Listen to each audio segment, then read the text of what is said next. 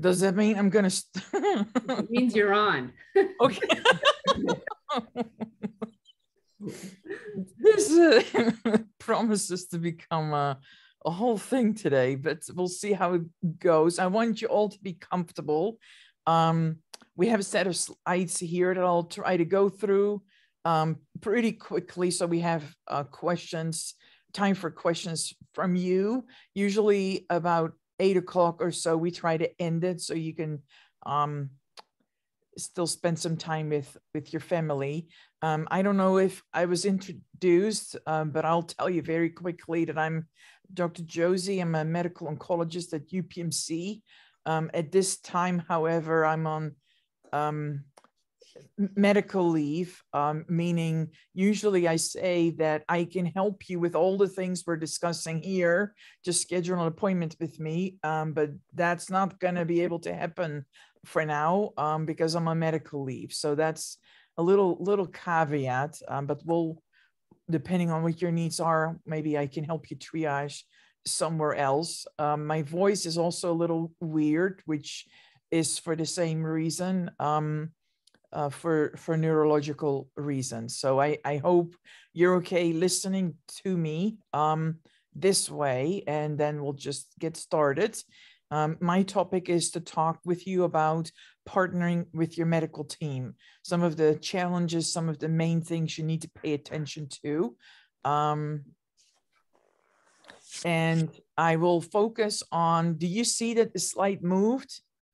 It's a white slide now with 5 items. Okay, so these are the 5 essential elements of survivorship care that are recommended by many organizations across the board.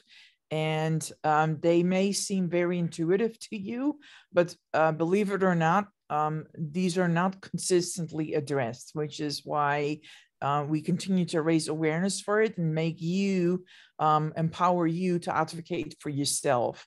So one of the essential elements of follow-up care, once you've been diagnosed with cancer, is to perform surveillance, to monitor for health issues. Hold on one second. Peter, can you close the door, please? Thank you. Okay. So he's gone.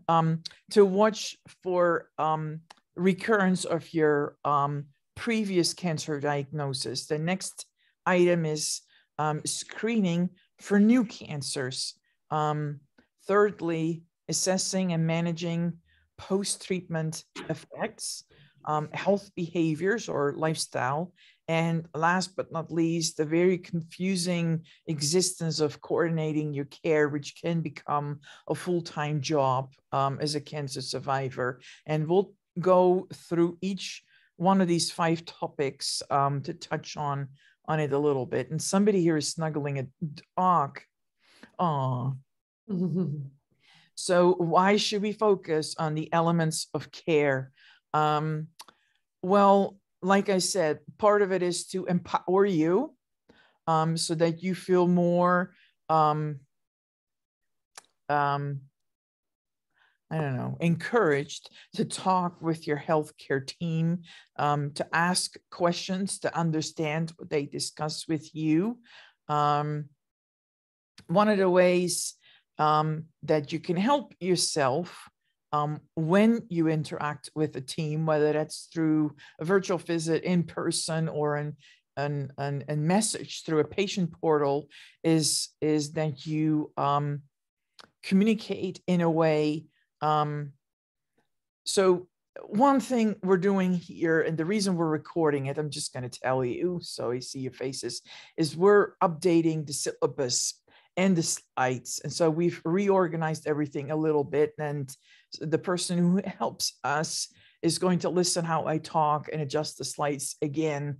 And so if it's a little rusty or not as smooth, that will be assigned to the person who helps me with the slides. He's a healthcare provider and HIPAA compliant to fix this. That's why we're recording it. So I don't think this is super smooth, but I'll smooth it out. When you talk with your healthcare providers, try to write things down, not right before your appointment, but all across, because you think you will remember which symptoms and issues and problems you had every day, but you don't. And when the doctor asks you, what happened with you? What were your side effects? How bad were they? How long did they last? How long were you able to stay in this medication? When did you need to stop it? You think you will remember, but the minute the provider opens the door, all that will somehow blank out. And so it's very helpful if you write it down, not just what you experience, but also the questions you have. And that will allow you to review whatever you've written down right before you go and see this person. And then you can maybe sort out the top 3 issues or questions you would like to address, because usually beyond 3 items, they won't have the time to talk with you about. Now, one of the things to note is you don't only have to ask questions to the main provider, whether that is a physician or a nurse practitioner or a physician assistant. Sometimes you can ask the nurse or even the person who rooms you. Many of these individuals know many of these answers too, and then you can divide and conquer a little bit, and you feel like you're less a bother, which is the whole point of this conversation, that you are never a bother. All your questions are legitimate. And lastly, adherence is very, very important. Adherence to anything, from what we tell you to do in terms of taking certain medications, but also your ability to continue to do health maintenance. Many of us are so focused on taking care of your cancer issues that you forget to do your regular health maintenance. And so all of that could bother you. And that's one of the reasons why we are here, trying to make you feel less embarrassed, make you feel less ashamed or inadequate, but allow you to feel like, speak up, tell others what's on your mind, because if you tell us, we can help you. So the first item to talk about is surveillance, to watch and monitor for the recurrence of cancer, which is, by the way, the #1 emotional concern that all of the cancer survivors have. And I'm pretty sure all of you here do too. That's very scary. And in particular, as over time, we see you less. We may see you less long, we may see you less often, we will stop doing less tests. And if you talk with your neighbors, friends, family members, you may discover that everybody seems to have a different testing schedule. And that can be sometimes very confusing and very scary. Even if you have the same tumor type, it sometimes seems like we're all doing different things. Some may do blood work, some don't. Some do scans, some don't. And so the whole reason I bring this up is that most likely whatever they tell you to do is appropriate for you. But if you notice that somehow you're doing something different than somebody else, feel free to write that in your notebook and bring it up the next time so they can reassure you that you are doing what's right for you. Because even if you have the same tumor type, the cancer itself may have different individual characteristics that makes it behaves differently, might be more or less aggressive. And you may have had different types of cancer therapies that require different surveillance. And therefore, most likely, everybody is getting recommended whatever they need to do, but it's never a bad thing to double check on it. Part of the confusing part is that there is no evidence guiding us in terms of what cancer survivors need to do in terms of surveillance testing. At some point in the past, somebody decided this is what we need to do every 3 months, every 6 months, every 12 months, but nobody really looked at whether that's the right thing to do. And we all know that some CT scans or radiology testing are associated with radiation exposure. Doing a blood test is a nuisance as well, a lot of anxiety involved, sometimes a huge amount of co-pays. And so we're trying to personalize it, and evidence is starting to mount and tell us that we've been overdoing it for quite a bit. And so sometimes more is not always more, sometimes less is more. But then we're being asked to deal with uncertainty to a larger degree. But then again, how long will a scan or a blood test give you peace of mind anyway? For a minute, for an hour, for a day, for a week? Nobody knows. And so there's a lot of uncertainty, which is, I think, the key point on this slide. Another thing that many patients, I guess survivors, ask me is, who do I call when? And that's also a very tricky question, because many of us don't want to feel like we're the boy who cries wolf. And so the way I usually explain it is give you a framework so that you feel more comfortable calling us without Googling overnight. You know what's happening with your body, but you may not always know how to make sense of it. And that's why we're here. And so you can make a team with us, but we don't know what's bothering you.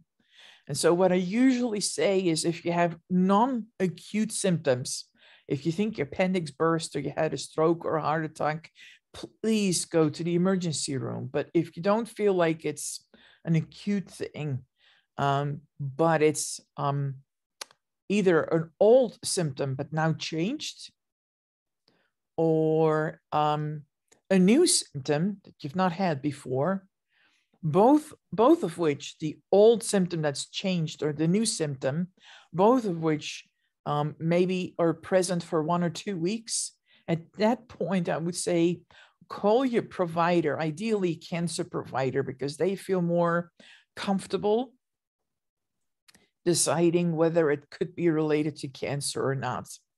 And then they will tell you one of 3 things. On the one end of the spectrum, they may say, this really doesn't sound like it's cancer related. Please call your primary care physician, PCP abbreviation, and have them figure out what it's from. The other 2 options, one is totally on the other end of the spectrum. They may say, well, this sounds a little bit concerning. Why don't we do some tests like blood work or scans and have you come to the office, and most likely everything will be clean.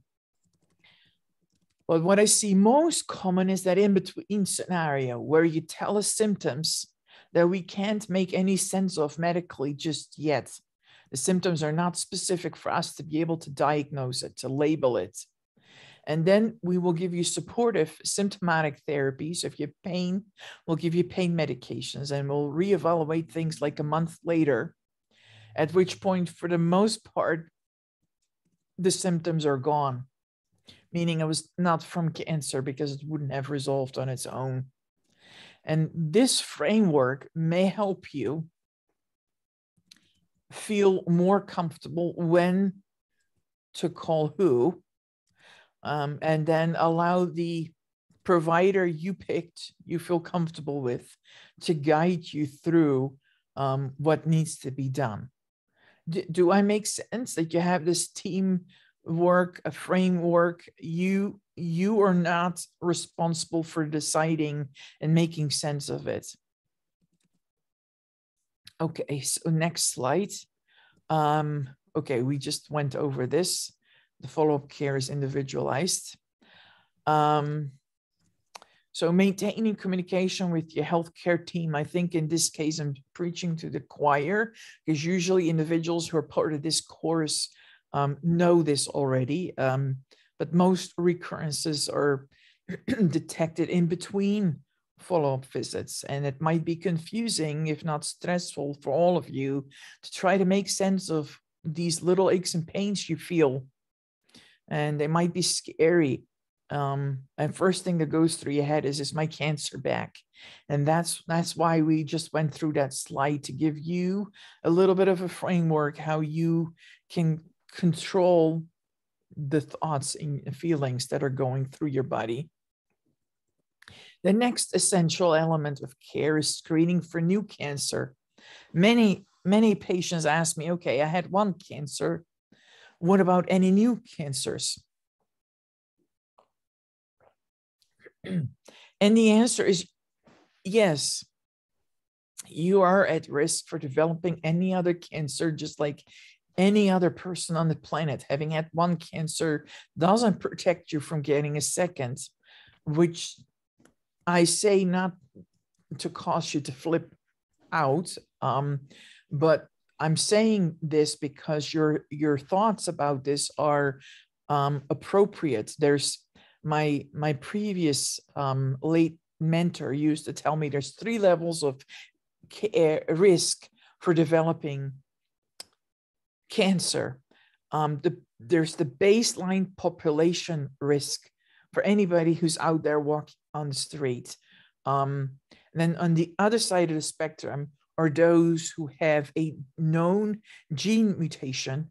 Their lifetime risk of developing cancer is reasonably high, and we have a cookbook recipe for them in terms of what to do when to mitigate their risk. And then there is a huge area in between these two, in which all of you probably fall. Once you have a diagnosis of cancer, your risk for a new cancer is higher than the population, but not as high as if you are a gene mutation carrier. And so what do we do for those individuals? The frustrating answer is that we don't know. This is one of those other fields of research that we really need to delve into. But the bottom line is that this is another plug for your primary care doctor, that it's important for you to stay with your primary care doctor to make sure you're up to date with your age and gender appropriate national cancer screening guidelines, from your colonoscopy to your pap smear to your whatever else might be appropriate for you at whichever age and gender bracket you are. And not to underestimate the benefit of a skin exam. Your skin is the biggest organ in your whole body. And that's a relatively easy thing to do. It takes longer for you to park your car than for them to check your skin. And then it just gives you peace of mind that you're doing as much as we can at the current time in the 21st century. So I'm going to go on to the next slide. So assessment and management of side effects is usually something I will get back to in the end, if time allows us to do that. But I'm going to give you some general pointers right now. And like I said, maybe at the end of the presentation, we can come back to some specific symptoms. There are a huge, how do I say that? The burden of post-treatment symptoms in survivors is large. Often these symptoms can be emotional, functional, physical, financial. They often cluster. Once you have a symptom in one category, it often triggers other symptoms in the other categories that makes it very challenging sometimes to function at work, at home. It can impact your quality of life. Sometimes some of my patients lost their job, and as you can understand, it triggers, it's a cascade of things that can happen. And in my opinion, I think it's very important that there's a shared decision-making between the provider and the patient, because there's often a lack of cancer-specific guidelines for symptom management. Meaning we have guidelines for example, hot flushes, but we don't necessarily have evidence-based guidelines for how to manage hot flushes in cancer patients. And so the way we manage symptoms in cancer survivors is somewhat empiric, done based on us talking with the patient, offer different options, and see what fits best with them. What I mean with that is that we should find, this is very cryptic, I understand, but we should find a treatment that hits as many symptoms as we can, so that we don't ask you to go out and pursue 10 different treatments for each symptom one. And ideally, a treatment that fits with who you are.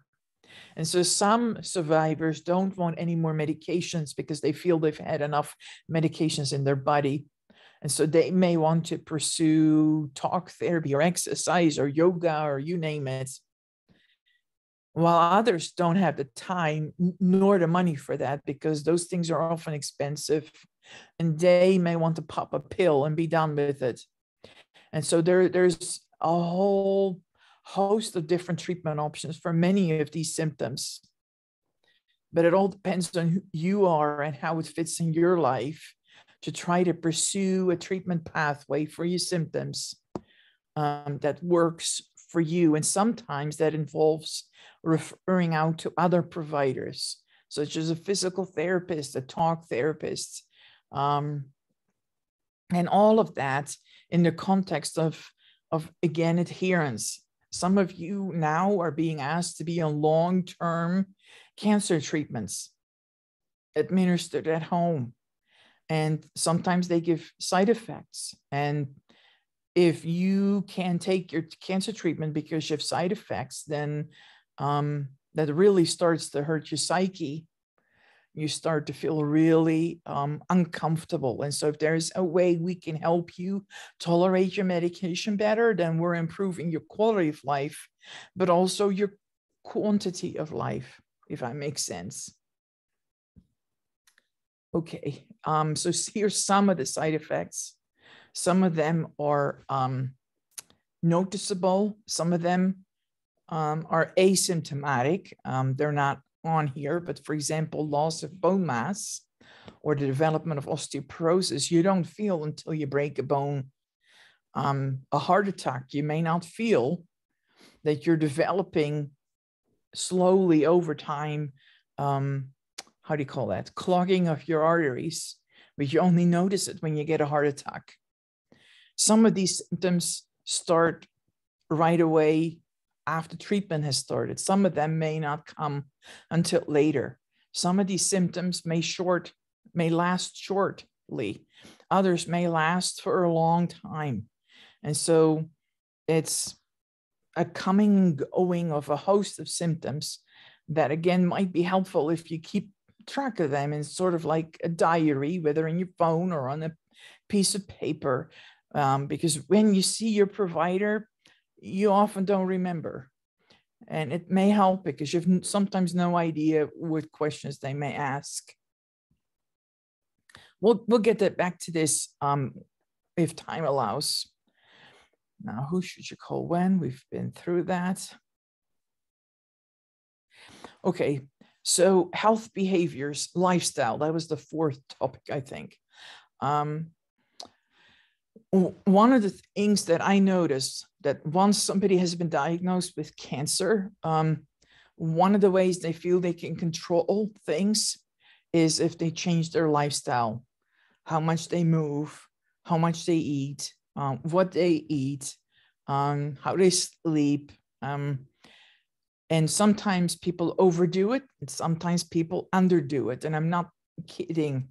I've had some patients in my office who ate healthy up until they were diagnosed with cancer and said, I don't care anymore, and lived on unhealthy food like pizza every day.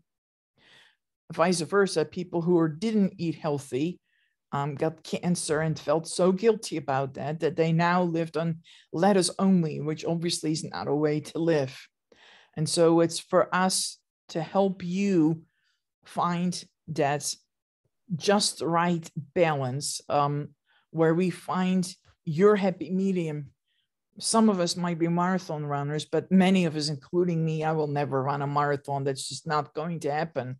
And so we need to find that happy medium that fits with who you are, knowing that lifestyle is important, but it's not the only thing that determines your outcome. There's still so many things in the black box of our body that we don't understand that will trigger a possible cancer reoccurrence that I don't think you can ever tell yourself, I did it to myself. I didn't live healthy enough. And that's why my cancer came back. Do I make sense? Okay. So some of the ways to find this just right balance is you soul searching, figuring it out, try and error, but sometimes also working with somebody else, such as Jeanette, who you've been working with every week. Balance the physical and emotional health. Don't only focus on one of these. Prioritize or reprioritize what's important in your life as a whole, but also when it relates to lifestyle. Identify what's most meaningful to you. Try new habits in smaller increments, knowing that something is better than nothing. This is interesting. I should remove the 10-minute increments because a recent publication said that we don't need to have a minimum of 10 minutes anymore. Whatever you do, even if it's at 2 minutes at a time, is beneficial. It used to be, there was a paper that showed that 10 minutes are important, but now whatever you do.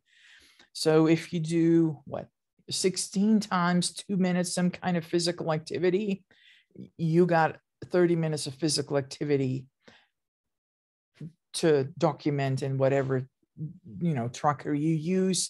And keep in mind that it doesn't, if we talk about exercise, it doesn't have to be sport. It can be anything from cleaning the leaves on the street to cutting your grass to getting the groceries in the house. All of that takes the laundry. All of that is physical activity, and it can be fun too, like ballroom dancing or, I don't know, horse riding, whatever. It doesn't have to be boring. It doesn't have to be monotonous, and you might be moving more in your life than you give yourself credit for. Nutrition is another thing that many people ask me, is there one diet that is better than the other? And the short answer is we don't know. Because when you Google diet, I'm sure all of you have done that, and you will find an endless list of diet options. None of them have been compared head to head. And none of them have really been investigated at a thorough level, which is very hard to do because all your lifestyle activities are connected. And so it's really hard to do a study to only look at the effect of diet. So my answer to that is we don't know what is the best diet. I would recommend that you pursue moderation and variety. And variety, I mean, literally, don't eat the same vegetables and the same fruits. Shake it up a little bit, choose different colors so you're exposed to different vitamins. And maybe also shake up the shops where you buy, so they get it from different suppliers, and your toxin exposures might be a little altered too. The most evidence we have, if you would like to stick to one diet, is the Mediterranean diet. That's for the most part, but not solely, plant-based. And that seems to be a wholesome diet that doesn't really omit a particular food group. But for the most part, don't spend money, don't make it yourself difficult, focus on moderation and variety, or otherwise nobody can claim anything beyond this. Supplements, in general, don't start taking them on your own unless your provider recommends them. Sometimes we check blood levels for B12, for vitamin D. And if we tell you to take them, I would say take them, even over the counter, or sometimes we prescribe so much that it needs to be prescription strength. But anything else you take, and there's a lot out there, making use of the fact that all of us are desperate and want to try as much as we can to stay alive. But these or other supplements that we don't recommend are not FDA regulated. And so they may benefit, but also may not. And they may harm. Actually, 2 publications and pretty high validated journals have indicated that a multivitamin intake is associated with a shorter lifespan. Now, I don't want you all to flip out and think you've hurt yourself because we still don't understand this. Is that because healthy people don't take multivitamins, and so these people live shorter because their underlying disease becomes a problem? Or is it because these multivitamins have 100+ supplements at supra therapeutic dosages, maybe with a carcinogenic filler around it, and who knows what it does when you put it in your body? We don't understand just yet. And so until you understand, I would say, and I should add it to the slides, try to get your vitamins from your diet. Do what you can, but don't overdo it. So this is a slide series that are new.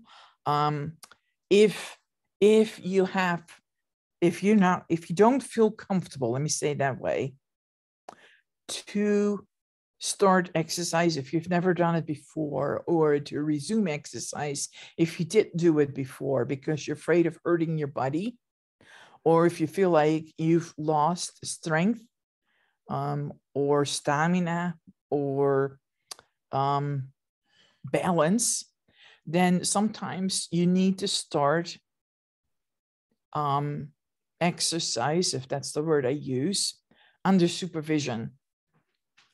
And here are some other examples of symptoms or signs that tell you that you may need to start exercising under supervision. If you have weakness, fatigue, trouble swallowing, I think for all of you, this is pretty common sense, but we just like to be thorough. And then there's different types of supervisional people you can go to. The 3 listed here, speech therapy, physical therapy, and occupational therapy, they help you go back to your baseline, maybe your new baseline. Once you're back to your baseline, then somebody like Jeanette, as a personal trainer, can take over and get you towards even stronger than what your baseline is. She can maintain it and hopefully maybe grow it even stronger. But in the active phase, when you feel like you've really lost a lot, any of these 3 specialties can help you get back to some baseline under supervision. And the one that's not listed here is exercise physiology. If any of you have been operated on your heart or your lung, then sometimes an exercise physiologist need to start exercising with you. They can keep a close eye on your heart and your lungs and make sure you don't overdo it. Okay, next slide is for care coordination. I had 3 slides for this. We condensed it to 1, but the bottom line is it can be highly overwhelming, highly uncertain, highly nerve-wracking and expensive, and it can be a daytime job on its own. And all I'm trying to say here is balance things. You're not perfect.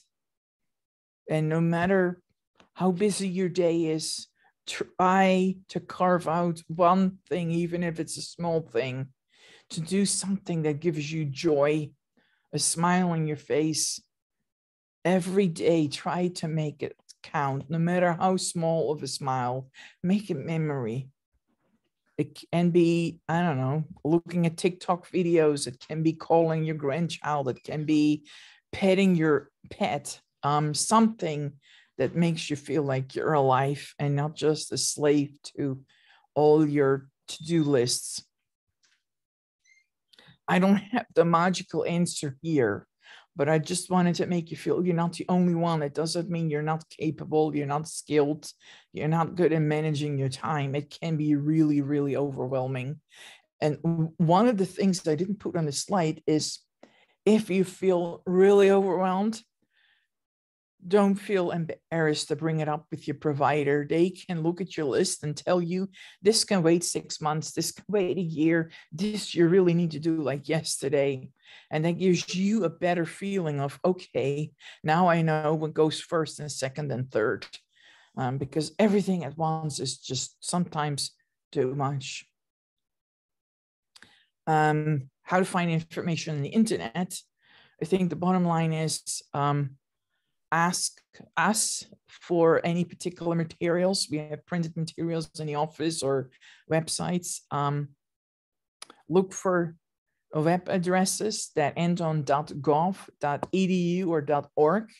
The exception to that is the website by the American Society of Clinical Oncology, which is our professional organization. They have a patient counterpart that is cancer.net. It's the only organization that has valid information that ends not on any of these three extensions. But preferably, I would say stay away from Google. And I'm not kidding. I had a patient come in once with hundreds, I don't know how thick this pack is, of printed materials that were from an online source that was written by a veterinarian who thought he had knowledge in the field because his wife was undergoing treatment for cancer. And a lot of what he wrote was perfectly right on, but a lot was not. And so don't assume that anything that's out there is appropriate, even if they call themselves a doctor. So this is maybe a question we can do interactive if you would like to, and maybe we should save when the recording is done. What do you do when well-meaning friends and family give you unsolicited medical advice, or they call you at 11 p.m. before you're ready to go to bed with the latest and greatest news flash that there is a new treatment that has come out just when you finish your treatment, or they find a new side effect of a treatment that you were on?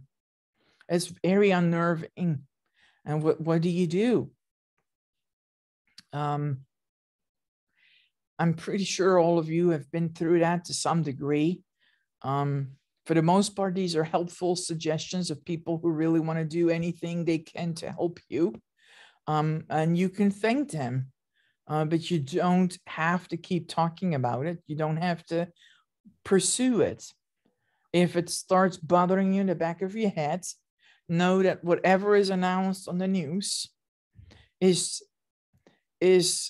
either usually very premature, meaning it's discovered in a research trial and is not ready for prime time yet, or if they find it after a treatment has already been approved, that's usually a very small chance of it happening. Because if there was a big chance of it happening, we would have picked it up already in big studies that we had done before. And unfortunately, the cancer field is a field that is turning over very quickly in terms of studies and new treatments coming out. And that benefits you here in the 21st century. You're getting much better treatment than individuals were getting even 10 years ago. But it also means that 10 years from now, people are getting better treatment than what you're getting. And sometimes that means that less treatment is more than more treatments. We're discovering that sometimes we've been overdoing it a little bit, and you pay the price with post-treatment issues. And so I want you to be prepared and feel comfortable to say thank you, but I don't want to hear this right now. I can't hear this right now. And similarly, once you've gone through this, people think you're an expert, and they may ask you, hey, can you help me? Or can you help my neighbor's friends because they've just been newly diagnosed with cancer? And sometimes you may really enjoy paying it forward. Sometimes your mindset is just not in the right place, and that's okay. Just be honest and say, I would like to help, but I can't do it right now. Is if you're not in the right mindset, you're hurting both the other person and you. And that's okay. You figured it out, the other people will figure it out too. Okay, so this slide should be moved earlier on. We've already been through this. Oh, but ask somebody to come with you. You might all think that you're an adult and you can do this on your own, but it's sometimes really nice to have a buddy with you who, really gets you for emotional support, but also an extra set of ears. Nothing weak about taking somebody with you. Making every day count. We've already been over this. And this is Jeanette. So let's go back to this slide with symptoms and let's make it interactive. So I am going to stop sharing. And I don't know if it's recorded or is it already turned off.